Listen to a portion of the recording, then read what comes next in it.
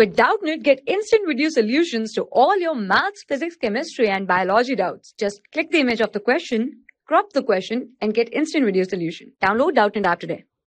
Hello student, in this question find the sum on which the difference between the simple interest and the compound interest at the rate of 8% per annum compounded annually be 64 in 2 years.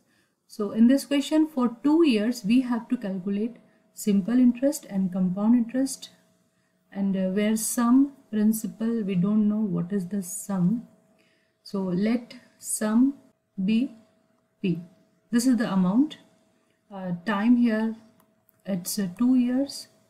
Rate of interest is 8% per annum. Now calculate both the things. Simple interest for 2 years, that is P into R into T upon 100. It's simple formula for simple interest, P into R into T upon 100 for simple interest. So by this it will be 4P upon 25 rupees. This is simple interest on certain sum. This is simple interest on certain sum. And now for compound interest, first A will be calculated, amount will be calculated. A is equals to P, 1 plus R upon 100 power N.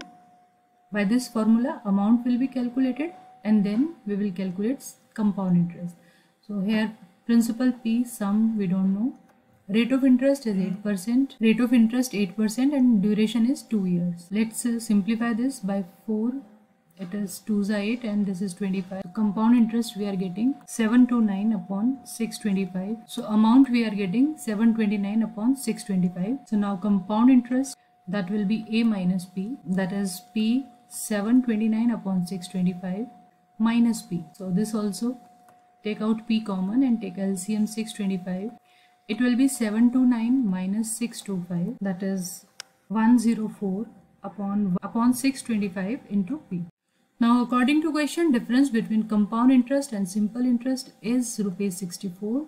So here compound interest we have calculated 104 upon 625 into P, and simple interest this is 4P upon 25. So minus 4P upon 25, and it should be equals to 64. According to question, difference is given. So now let's solve it by taking LCM. 625 we will take LCM. So this is 104P minus 100P is equals to 64. So 104 minus 100, it will be 4P is equals to 64 multiplied 625, and then 4 will be in division, 16 into 625. So in this way sum we got 10,000 rupees. This is your answer. Thank you. For class 6 to 12, IIT JEE and NEET level. Trusted by more than 5 crore students. Download Doubtnut app today.